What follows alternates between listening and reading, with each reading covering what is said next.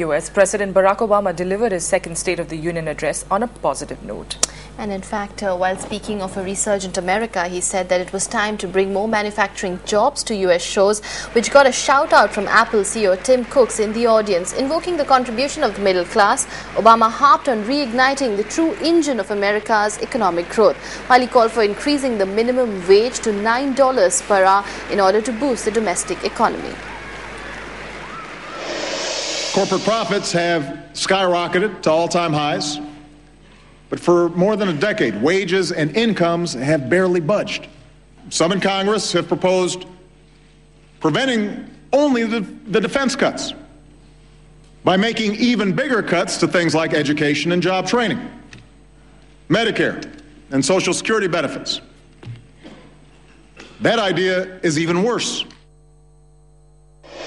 Together, we have cleared away the rubble of crisis.